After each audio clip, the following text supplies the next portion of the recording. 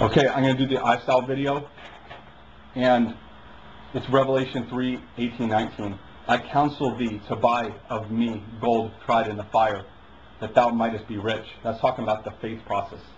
And Peter talks about that too. And white raiment, that thou mightest be clothed, and the shame of thy nakedness do not appear. That's the righteousness of the saints. That's in Revelation. And this is the important one, the one that the Lord's really dealing with me. And anoint thy eyes with eye salve, that thou might see. Then he says, as many as I love, I rebuke and chasten. Be zealous therefore and repent. That's Revelation 3:18-19. The eye salve is what I want to focus on. It's not a coincidence he's talking about it last. God will not give us discernment and perception and understanding unless we are truly walking with him. I've been doing this for 17 years, walking with Christ. In the best obedience I got, the strictest obedience I have, doing the best that I can do. And let me tell you something, it's taken 17 years for God to really quicken the Eyesalve concept to me. And if you obey the Lord, if you continue to obey him, and you continue to fear him, then he will start putting Eyesalve on your eyes that you could see. And your vision will get better, your spiritual perception, your discernment, it will get better.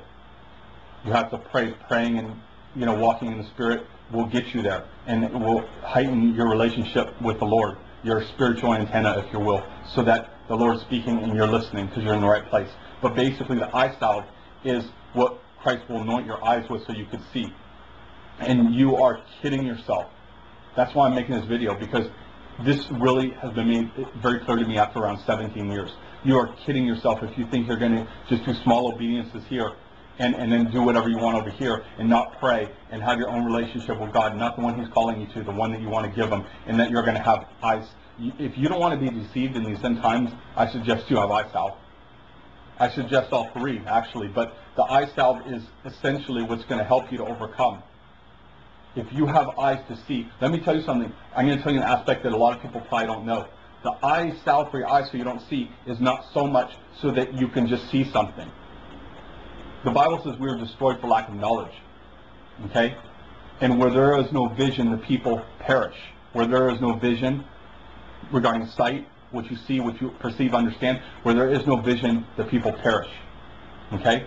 Now, it's so important that you have Eyesalve on your eyes so you can see, so that you can have peace. When you know something, you see it and you discern it on a very deep level, you don't fight yourself. You're not racking yourself. You don't have distresses. You see the devil for what he is. You see him use people the way he does, and you have peace and you ignore it. Things don't affect you on the same level.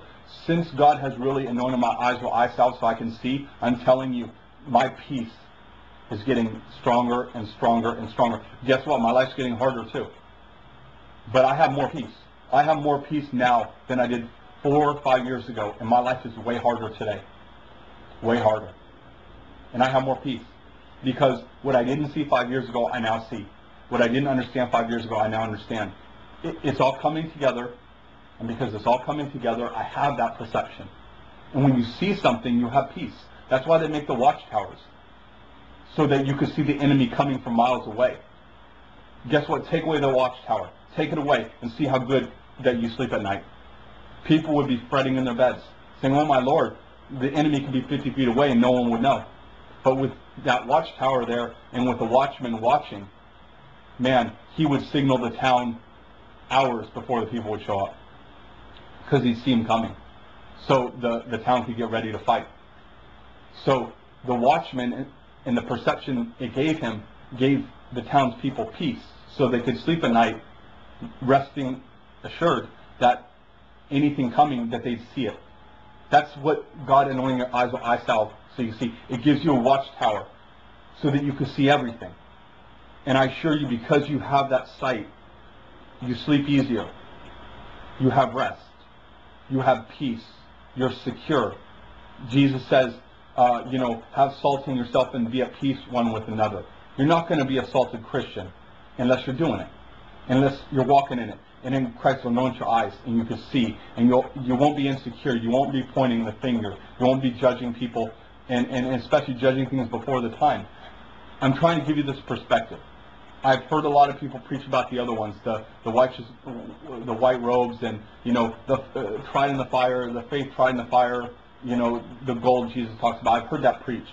A lot of people don't preach on the Eyesalve, and I'm trying to give you this perspective because the Eyesalve is so essential to have a secure peace in yourself, so you don't judge others, and so that you're not distressed in your own mind. Be honest with yourself. A lot of Christians, because I used to be there a lot more. I'm still there in small areas, but I used to be there. I used to distress over so many things I didn't understand, I didn't see, I couldn't perceive. It racked my brain.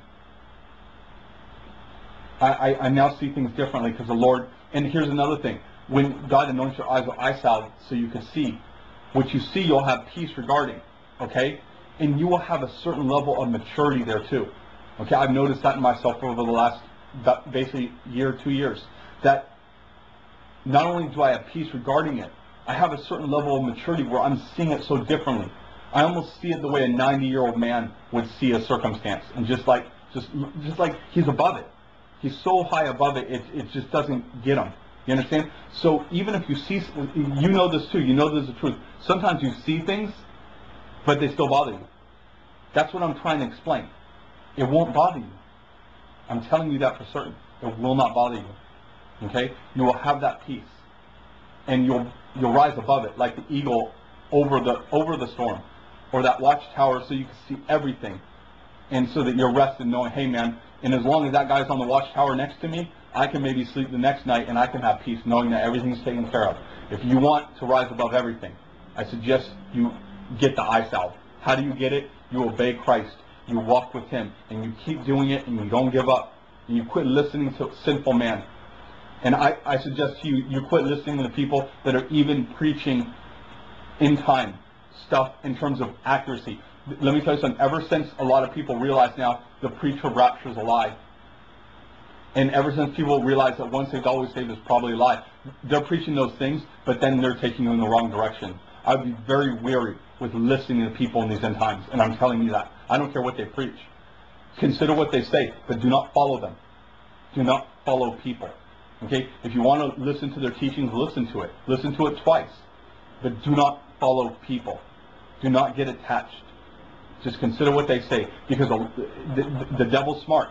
He now knows that many people know the pre-trib's a lie, once saved, always saved is a lie. He knows. So he's getting his satanic ministers to start preaching that too.